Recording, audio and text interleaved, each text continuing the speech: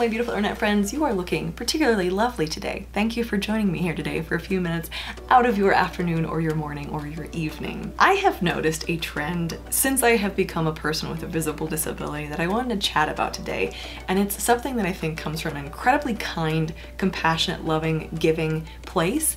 But I think it is something that's also worthy of discussion.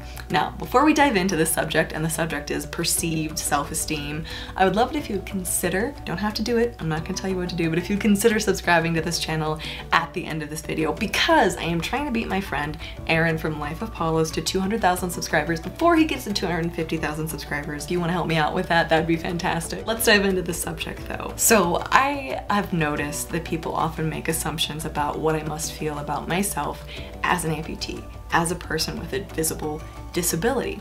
And that assumption is usually that I don't like myself, or that I must think I am less of a person or less worthy. And they're not the ones telling me that. They're the ones reassuring me that that is not the case, that I shouldn't feel bad about myself, that I'm worth just as much as any other person. And these conversations are often unprovoked. They aren't me expressing that I'm having a hard time and someone trying to reassure me. Oftentimes they're out of the blue. And I think it's so kind that people want to encourage me and like reassure me. But it's also kind of interesting, and I think it speaks to something deeper going on, and let me explain what I mean. So there are a couple situations where this has happened. Most recently, I've noticed really heavily on TikTok. Now, TikTok has a younger demographic from my understanding. I joined about 2 months ago. It's been so much fun to just like make silly videos. I just make silly videos. I've not made a single serious thing there.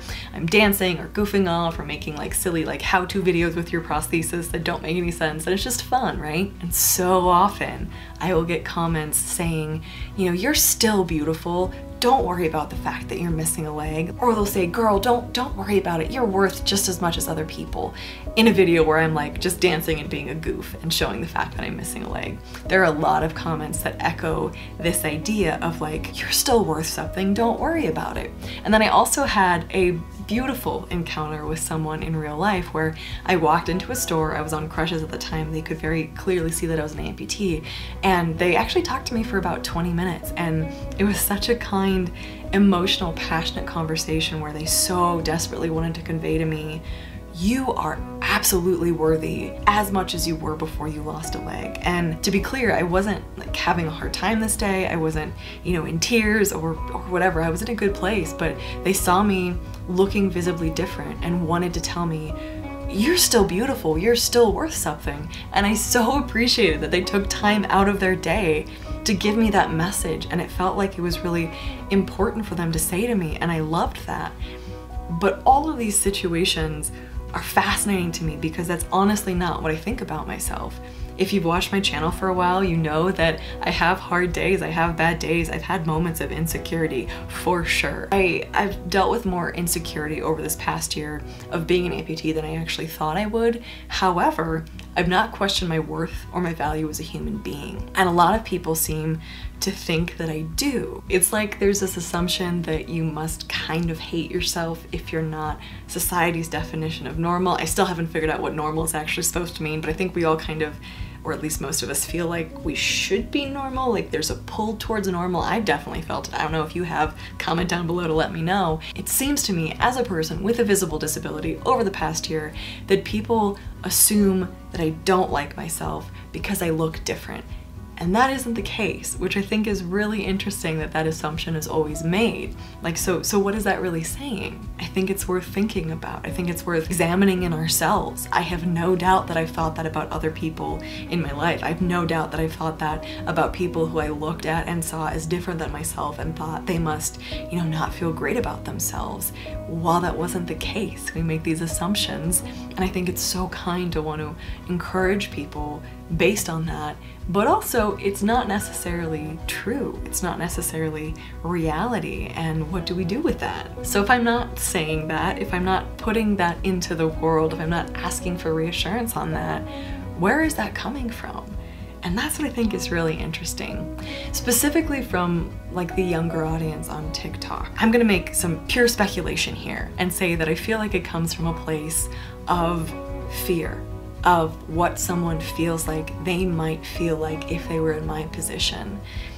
I also think that perhaps on a slightly darker end of things, which is entirely subconscious for most people, I think people do have some negative assumptions about disabilities or visible differences, and that maybe to some extent you aren't worth as much in society. I think that perception was definitely more true years ago than it is now, which is truly heartbreaking. No one should have ever had to have dealt with that, but unfortunately they did. People with disabilities were kind of seen as second-class citizens, and I think bits of that still remain today, but it is definitely getting better, and I would like to continue to be a part of that change. But I feel like there's so much fear when it comes to this sort of thing. There's so much fear around being different, looking different, and actually it is pretty scary. I get that. Your value and your worth is not tied to what you look like. Your value and your worth are not even tied to your health. They're not tied to how other people perceive you.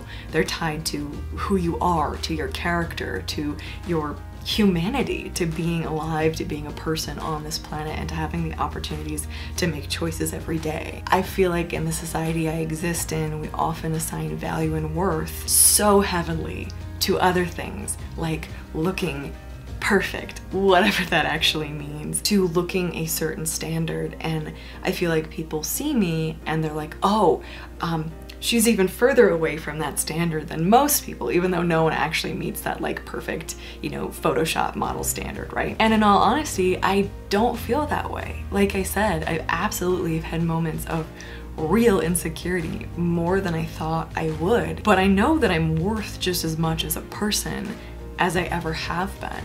And if you are a person who is dealing with a disability, visible or invisible, if you're a person who's dealing with anything where you're questioning your worth because of external circumstances, please know that your worth is not ever determined or impacted by those things. You're here, you're alive, you are worth everything. You get to make choices every day. And that is everything, especially to the generation that's behind me, to teenagers and younger people. I feel like there needs to perhaps be better understanding of this, because sometimes things happen, because sometimes people lose limbs, because sometimes disabilities happen that we don't predict, because sometimes you don't look the way you feel like you should, and that can have such a crushing, suffocating effect on how you view yourself, on how you feel like your worth as a person is. But that's not it. If you're dealing with some situation right now, or you're afraid that in the future you could, where something could happen and you look different and your worth is suddenly impacted, know that that is never the case. It can feel that way. It can be something to work through. It can be something you need support to figure out how to find a path to get out of. But your value as a human being is not impacted by how you look. Your beauty as a human being is not impacted by how you look. You are a beautiful, incredible person who has so much worth and value. You, listening to me right now. I sincerely love, and my heart is warmed by people who want to reassure me, hey, you have value still. But I do know that. And I will continue to appreciate the encouragement that they give me. But I also wanted to let you guys know that I am aware of that, and that I hope that you're aware of that too for yourself. I don't want to sound like some cheesy motivational speaker or some, you know, easy cheesy post on Instagram, but you have value just the way you are, and no external circumstance is going to change that. Nothing anyone can do to you, nothing that happens to you is going to change your worth as a person. I would love to hear your thoughts on this. Is this something that you've dealt with? Whether or not you're a person who deals with a disability, whether it be visible or invisible, is this a struggle that you've had?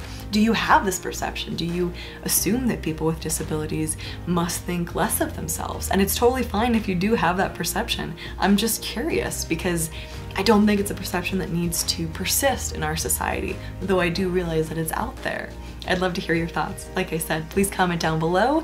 I will be reading all comments, as I always do on my videos. A quick and yet deep and thorough thank you to all of my patrons over on Patreon. Patreon has supported me so much over this past year.